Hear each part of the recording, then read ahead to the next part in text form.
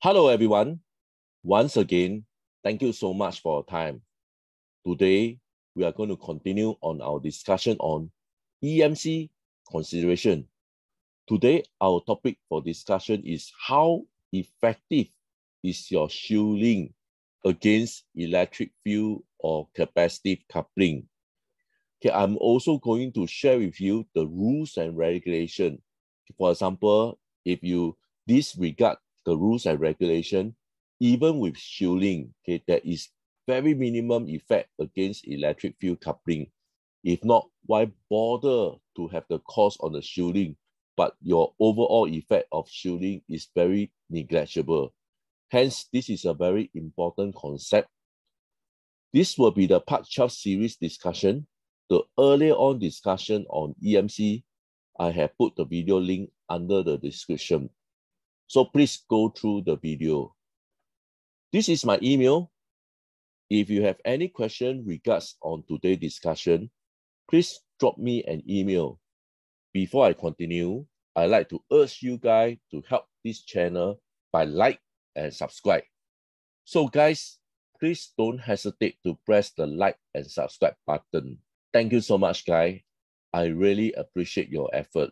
Okay, so today we are going to discuss how the shielding can act upon when you actually encounter electric field coupling. Okay, a cable shield used to suppress electric field should be grounded at both ends. Okay, so later on, I'm going to explain to you why it's needed to ground at both ends. Okay, cable can act as an effective antenna, either to pick up or to radiate noise. Okay, to analyze the effect of shielding on capacitive coupling, okay, we need to consider three cases of shielding of the cable. So these are the three cases. First case is the victim conductor, okay, is completely shielded, okay, which means that 100% you shield your conductor, okay, which is the victim, against any interference. Okay, so with this, you more or less can anticipate there won't be any EMC consideration at all because you 100% shield your victim. Next, okay, so the conductor actually extend beyond the shield. Okay, so this case is much more practical. Okay, for example, okay, we have a wire. We also strip off the shield in order to connect the conductive part to another component. Okay, we're going to see how this will affect the shielding effect. Okay, if there is just a little extend out from the shield.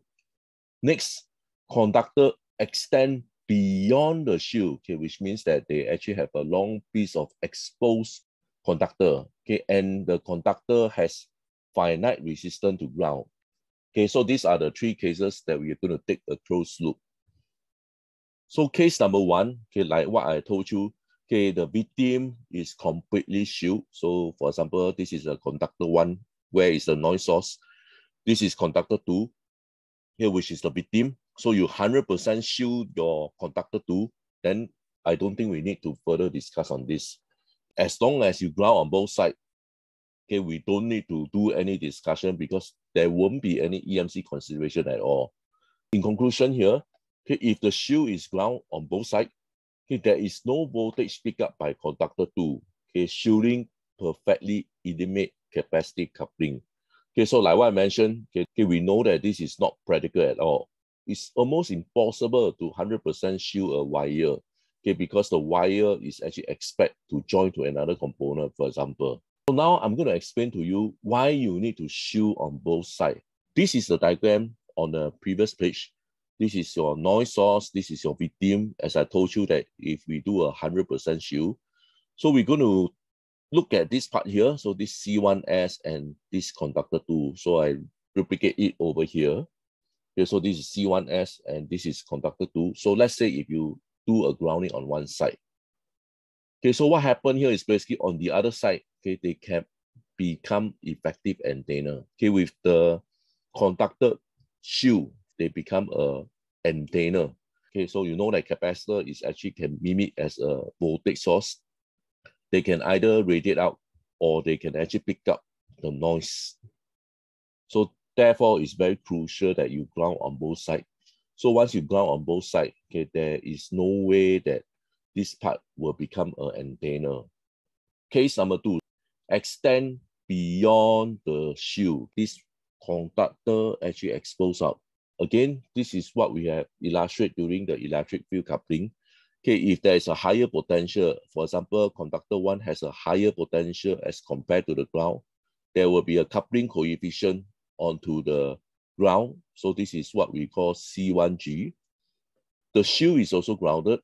Okay, so therefore there will be a coupling coefficient which is C1S. Okay, so since there is some explosion on conductor 2, there will be some coupling coefficient from conductor 1 to conductor 2. Okay, next on conductor 2, again, conductor 2 has a higher potential as compared to the ground. So therefore, there will be a capacitive effect from conductor 2 to the ground. Okay, remember we ground the shield.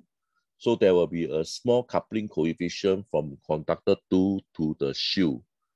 Last but not least, the shield has minimum coupling coefficient to the ground since both points grounded. Okay, however, you know that there is no perfect ground. So there will be some slight potential difference between the shield versus the actual ground. So in general, okay, we can actually arrive at this equivalent circuit. So this is the source. Okay, the source here. Okay, next, this part will be grounded, C1G. So C1G is here. Okay, remember I told you that the shield is actually grounded. So this conductor 1 to C1S to the ground, which is represented here. Next, we have this C12 coupling from conductor 1 to conductor 2, which is represented here. After this, we have C2G, conductor 2 to the ground, okay, which is represented here. And last but not least, this portion here, which is the conduction between C2S, which is represented here. Okay, so now you have a better idea how I actually arrive at the equivalent circuit. Next, okay, I can actually simplify the circuit.